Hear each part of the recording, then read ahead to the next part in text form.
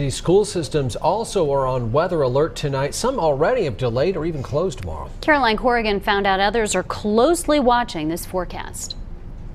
Yeah, guys, Johnson City and Kingsport school leaders tell me they have been working all day to decide what is the best option, considering a number of factors when it comes to snow impacting school schedules, from road conditions to whether or not the campuses are safe for students.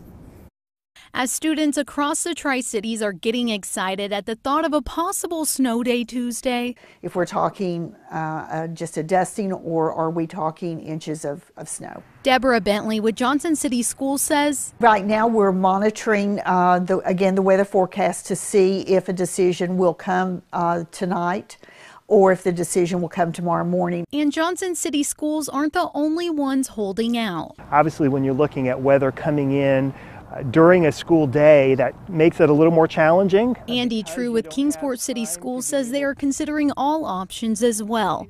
We sat in on a webinar with the National Weather Service, and we'll continue to get updates from them in order for us to be able to make the safest possible decision.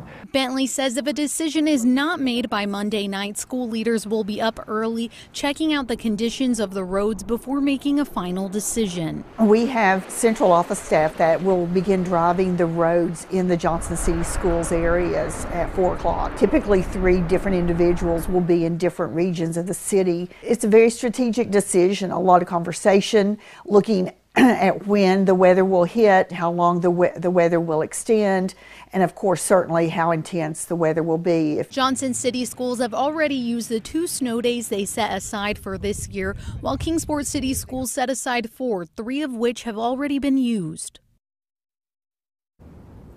And then there are so-called bank days, days set aside by Johnson City and Kingsport schools for unexpected events. So if they do decide to take a snow day tomorrow, it will not impact the school's current calendar. You will still get your spring break and you will still get out for summer on time.